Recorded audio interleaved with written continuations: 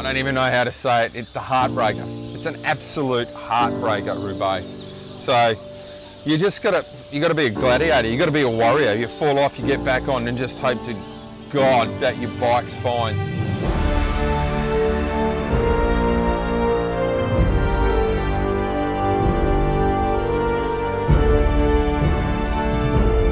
The whole day is hell, crashes, mud, and just the bone-shaking cobbles. Someone said to you, Henk, you've got 8 weeks to prepare for Paris Roubaix, you're riding. What would you do to prepare for it? I would try and do about 350 a week, 350 Ks a week. I would do some strength training. I would make sure I recovered. I would do a little bit of skill stuff on gravel because it's certainly no bitumen. So you want to be riding on a gravel bike would be great because you can't replicate cobbles. My era was rife. Performance enhancing drugs in my era was a real problem in cycling, and I always like to say that you can't put rocket fuel into a donkey and make him into a Melbourne Cup winner. What do you recall as your biggest moment in Paris Roubaix? Whether it was a crash or you made the break?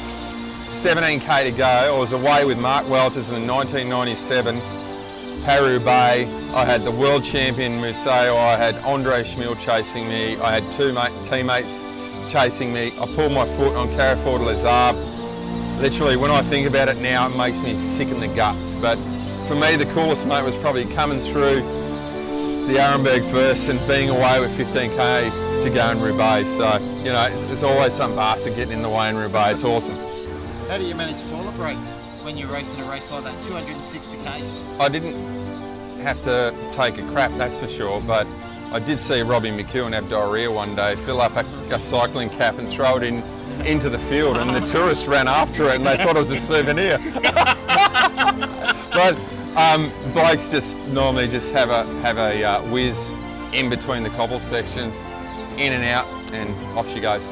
The hell of the north is the hell of the north. It's actual hell. I remember Teo de Roy back in the 80s saying it was the worst race he's ever done, and then they asked him, would he come back? And he said, of course I'm coming back.